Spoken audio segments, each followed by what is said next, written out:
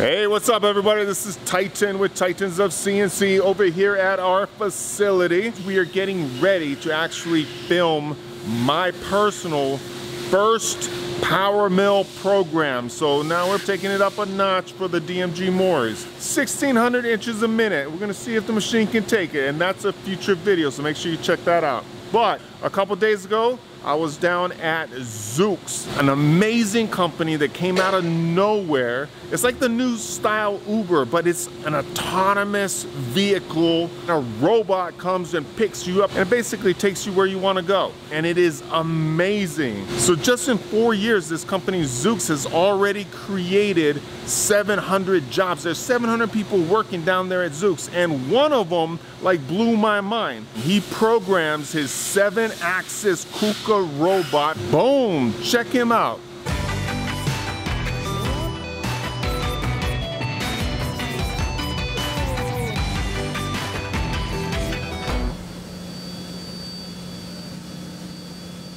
It's a beast of a robot over there. It is a beast. So this is Bethany.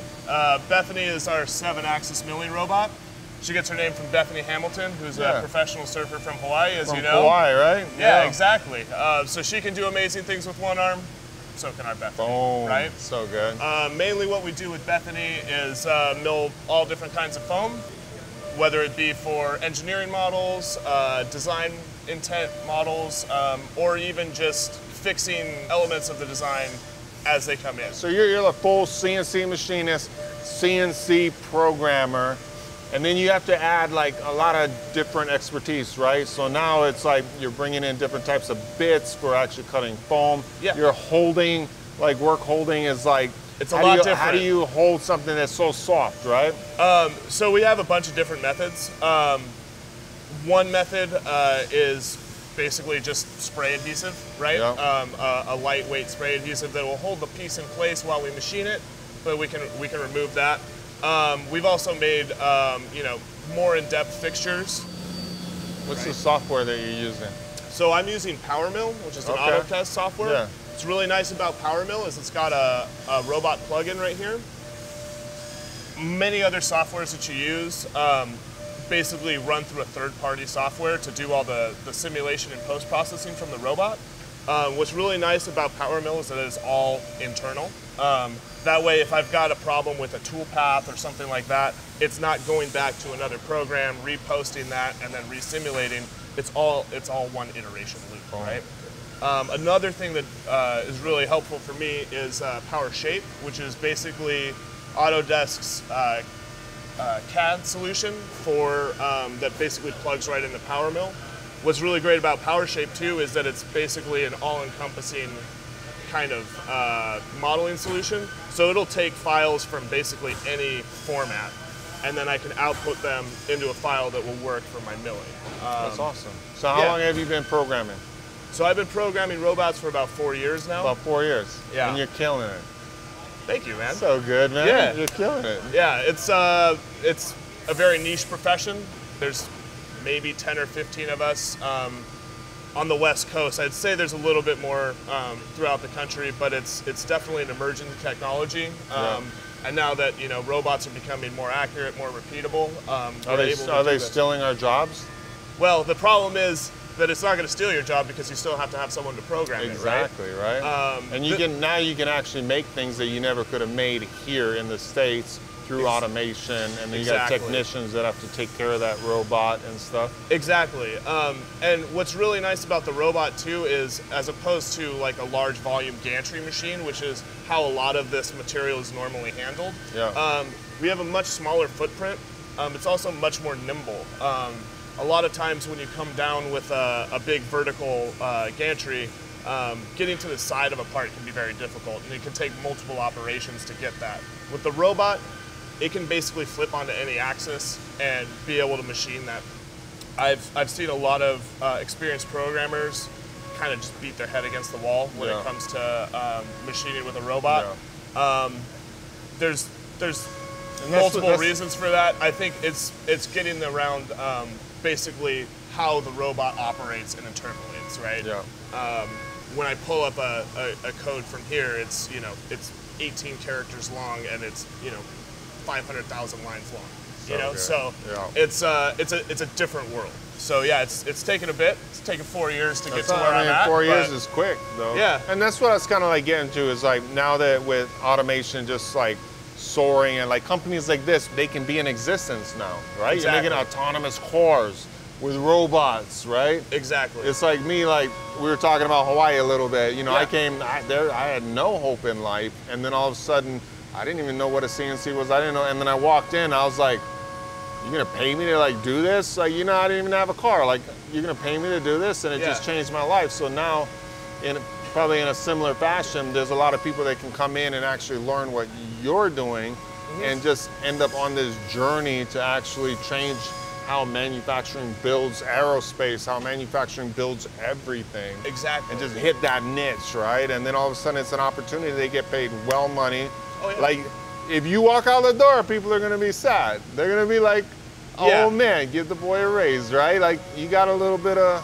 Well, to get the people that you need these days, it's really difficult. Yeah, you know what I mean? And so I really appreciate what you're doing, because I think that that's an untapped talent pool, right? A lot of people that really want to give back and contribute, right? And now you're giving them an opportunity. I think that's wonderful. It's you great. know what I mean? And for what it's Who worth, knew? One of the greatest country in the world, like there's no standard for multi-axis in existence. There's no like, you know what I mean? Nobody figured out education. Everybody tries to make money off it, and they don't do R&D because they would lose money, and therefore the whole thing suffers, man. You know, that's what's really No great wonder about kids. here, right? Is that they definitely give me a little bit of freedom to experiment and push the machine to limits that I didn't know were possible, right? Dude, he's got Aloha Friday going on. He's got the hula girl up on the top, like dancing when the robot's like moving, like that's keeping it real right here. Yeah, that's Leilani. That's our low-tech accelerometer, if you will. Accelerometer. So yeah, I know when she's shaking a little too much, that it's time to slow it down a little bit. That's your chatter control. It's right? chatter control. Yeah, exactly. Nice, nice, man. If you have an attitude that I'm going to hone my skills, like I'm going to be the best, I'm going to make the craziest programs, I'm going to look at all the little inner workings and just master it. And I say that because this guy has it. Like, you are like, you just had a great attitude, man. Right on. Thanks, man. Because he hung out in Hawaii with my boys like for a while, but exactly. You know, catch surf, you know what I mean? That's it, man. Yeah. This is my biggest tool. This is my favorite tool. Boom. This is a Styrotech milling tool. It's hollow, actually. So we've got a disc that sits on top of this and can actually suck the material out as it's machining. So it's just like a vacuum. As the material comes out, it just sucks into the tool. Exactly. When do you ever see that? That's crazy. Yeah, so what's really nice about that is it removes dust and particulate from the room. It also looks really cool. We have a lot of names for this tool. None of them I can repeat on camera. This is one of my favorite tools, actually. I just got it. This is a kennametal. So this is an interchangeable tool tip, right? Duo lock. Exactly. Boom. So not like, I'm just saying, like, we're in sync right there. Duo lock is awesome. It is, yeah, and it's great for me, especially because you know, a lot of times I need the reach on the machine to overcome the axes and a little bit of the limitations there, right? And then you basically just switch out that. Switch out that tip if I need a end mill, if I need a ball nose, whatever. It's great. A lot of guys are spending all this money for all this carbide when you could like buy that much carbide and save a huge amount of money, and they don't even know. Exactly. Duo lock by kennametal. That's a good commercial. Yeah, exactly. It's a great tool. I've loved using their tools. This is what I was describing earlier. So this is a part we got from our supplier. They've changed the design since these parts were made by the supplier. Now, if we were to send them back to the supplier, it's a 4 to 6 week lead time, right? Yeah. We're building vehicles over there. So instead, I made a jig for Bethany right over here, plop them in, and then you can see we cut these down, right? So that they'll actually fit in the vehicle. Again, this is something that doesn't take me a whole lot of time, but saved us 6 weeks, shipping, headaches with suppliers, all that kind of stuff. So get it done. Exactly. And this is another kind of example too. So this is like a model of our compute structure, and this is a model of our floor for the vehicle. What we made this for was, at first we were testing different compute modules to make sure that they fit into this model. Now we're using the model of the compute with this model to do fit checks for everything from electrical to you know, HVAC wiring, all that kind of stuff. It's very tight in our vehicle, so being able to use this is, you know, saving the harness team a lot of time and money, especially when, you know, this is $1,000 worth of material as opposed to multiple thousands of dollars for the actual parts that we need. So you just machine this whole thing out? Yeah, definitely. Nice. And the great part about Bethany is this is a few hours, you know what I mean? So she's really quick at getting it done. Yeah, a little temperamental at times, but yeah, she's pretty great. That's awesome. And then we've got, this is coming up, this is my next iteration. This is like Rick. This is Baby Kuka, or so this is yeah. So this is Rick, named after Rick Allen, the one-armed drummer from Def Leppard. Okay. We're going to use this robot for scanning and pick and place, and a lot of smaller operations that Bethany is just too big for. This is coming soon. So maybe the next time you come by, we'll have this guy doing some cool stuff. Cool. Awesome.